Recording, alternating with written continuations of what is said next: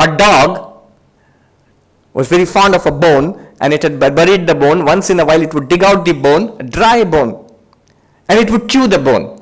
And when it chewed the bone, its gum would get cut by the sharp edges of the bone, and little blood would flow. And it would taste its own blood and think that it's such a tasty bone, And then it will bury that bone again and go off. And once in a while it will come back and do that. Now we find that funny, but according to Vedanta, that's all that we are doing. That's all that we are doing when we are searching for happiness.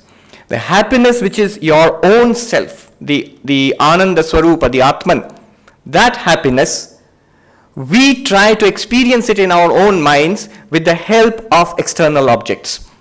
What is the role that the external object plays? We have desires. So I have desires. Desires are like waves in the mind which come, and because of these waves in the mind, what happens is my happiness is obscured.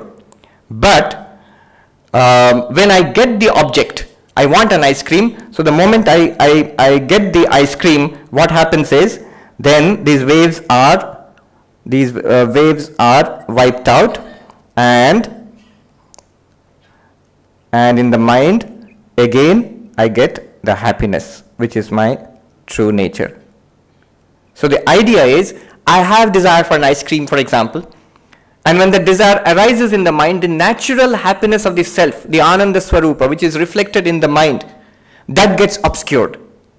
And I struggle to get that ice cream. I go and purchase that ice cream. I get some joy at seeing the ice cream. I get joy in holding the ice cream. And I get a sense of joy in licking and tasting and eating that ice cream. As a result of that, as a result of getting that ice cream and enjoying that ice cream, the waves in the mind of desire which were there, they subside.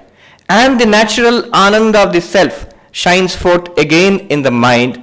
And the mistake I make is, just like the dog, the bone gives me happiness. No. I feel the ice cream gives me happiness. No. It is my own self which is reflected in the mind which is giving me happiness. So it is not the object outside. Vedanta tells you it's not the object outside. And we are making a mistake when we say the object outside gives me happiness.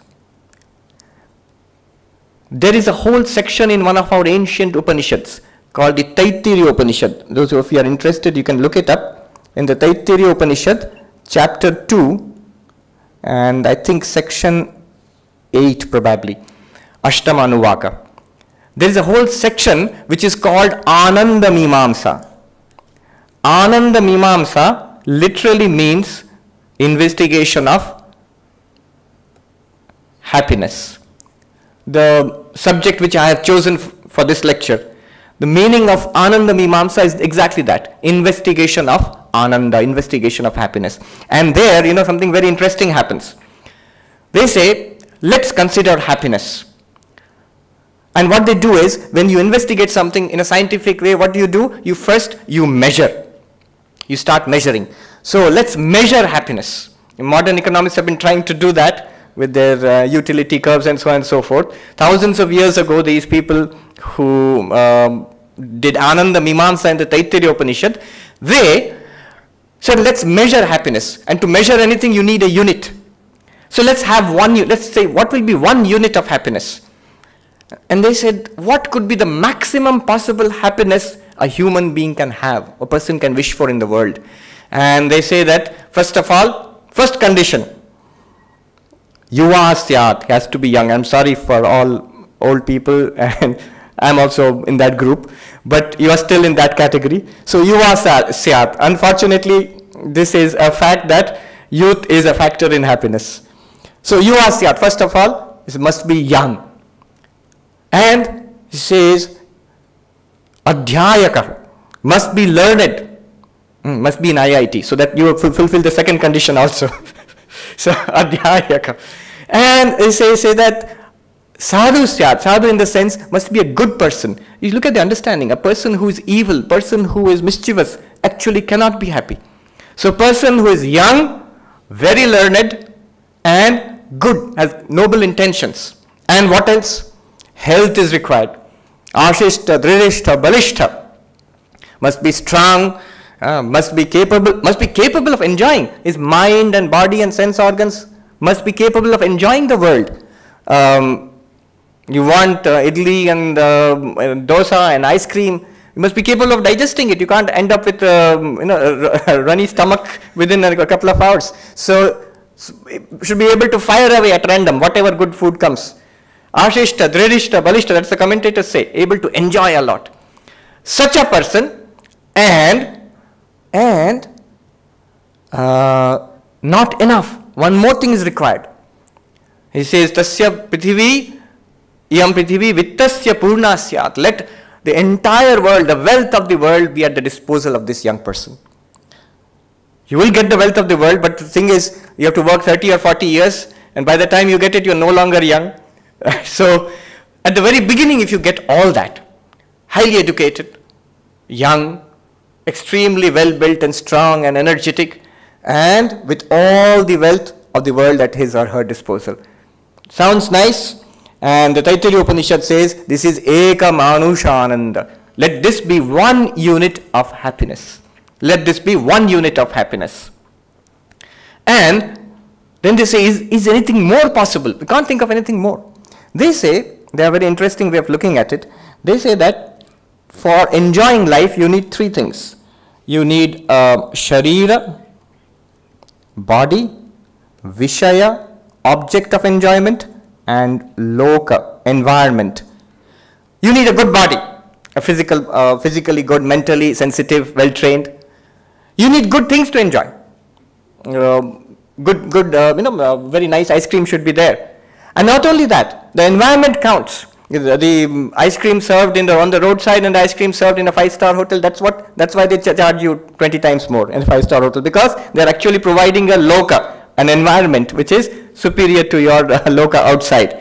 So all three together are necessary for enjoyment. And the Taittiriya Upanishad says at that point, we have conceptions of higher lokas. So after this human birth, you can go to their different lokas, Gandharva loka, Deva loka, and so on and so forth. Many worlds they talk about. You may or may not believe in all that, but the point they want to make is, you get better bodies, better vishayas, and better lokas, and your enjoyment increases. They say that when you go to Gandharva loka, 100 times, Shatam Manushananda, 100 times of what you get as the one unit of human happiness, you can get that. And so on. Now, the point they make is, there are these two tracks. One track is track 1, and then there is track 2. One track is where you get that one Manushananda. This is Manushananda. And when you go to a higher loka, that's after death, it's always post-mortem. So you get 100 times of that. And you can go to even higher lokas as you go on. 100 times of that keeps on increasing. And finally, the highest they can think of is, they say Brahma, the highest deity they can conceive of. I calculated actually, if you keep on multiplying by 100 times, I come to the final figure I got was 10 to the power 20. 10 to the power 20 of what? This one Manushananda, which is incredible by any standards. So 10 to the power 20 of that you can aspire for with better bodies, better vishayas, and better lokas. And now the point is this, what we saw a little earlier. You see, some wise person said, instead of looking for better ice creams and better bodies and better lokas, if Ananda it's my own Ananda, I myself am shining in the mind, and that's the joy I'm experiencing. Why do I need this external paraphernalia? If I give up, the problem is the desire for that. Desire for the ice cream which is obstructing my Ananda. Now, instead of working for that ice cream, why don't I let go of the desire which is in the mind? If I let go of that desire, I don't need that ice cream. Automatically the Ananda should, theoretically, manifest itself in my mind. And so, they say there is this second track, track 2. They say a person who is Shrotriya, this is a technical term for a person who is convinced of the Vedantic truth, that I am not the body, I am not the mind, I am consciousness, existence, bliss. You know, in Shankaracharya's famous hymn where he says, Chidananda Rupa Shivoham, but remember how he starts off. He starts off by saying, Manobuddhi Ahankara Chittani Naham. I am not the mind, I am not the physical body, I am certainly not the ice cream outside, and I am the witness consciousness behind this body and mind. So this person, on the basis of this Vedantic truth, what he is akamahata. He gives up. Akamahata means not literally, not destroyed by desire. So not limited by desire. This person gives up the desire for the ice cream or whatever. And the promise is he or she will get the same ananda here. Not only that, he says in this very human life, you don't have to die and go to higher locus to get that ananda. And depending on your commitment to Vedanta and giving up the desires, you can get the same ananda even up to 10 to the power 20 in this very life. The Vedantic promise is, if you have a clear conviction of the Vedantic truth that I am not the body and mind, I am Ananda Swarupa, and I let go of this external desires which I am trying to get for getting Ananda in my mind. If I let go of that, that Ananda will manifest itself to the extent that I can let go of this. Shankaracharya in his commentary says the variable factor is this. Vedantic conviction is a fixed factor, and this factor is, we call it X and Y. X is fixed and Y keeps on varying. The more you are akamahata, the more you let go of petty desires in the world, the more joy you get. This is the track 2. The track 1 is the person who tries to get pleasure in the world or in the next world and gets happiness. They admit it, you do get happiness, but all the problems associated with it are there. It will be transient, it will be habit forming, it will lead to satiety, you will want more and more of it, and it goes on and on. Whereas this one is lasting, it's more satisfying, and it's a kind of pure joy which wells up from the spirit within. This is the difference. You know, I'll do something here which is not strictly Vedantic, not strictly positive psychology also. A few years ago, I had a chance to listen to a lecture on string theory. I was in the university, so this professor had come, he was giving a talk on string theory, and I was the only non-PhD in the room. So when the chai wala entered with chai cups, I felt a kind of brotherhood, you know, so everybody else is a PhD. And that was the only lecture where I did not understand the whole life. I've never attended such a lecture. You know, in the first sentence itself, I did not understand. So later I was telling one Swami who is a mathematician. He got the Bhatnagar Award last year. Brilliant Swami. I said that, Swamiji, I couldn't understand a single word of this lecture. Then he told me that it is well known in research circles that every lecture has 4 parts. First part is the research student understands, his guide understands, audience also, specialized audience, they understand. The second part of the lecture, the student understands and the guide understands, but the audience doesn't understand what he's talking about. Third part of the lecture, the guide doesn't understand, the student only understands. And the last part of the lecture, student also does not understand what he's talking about. So,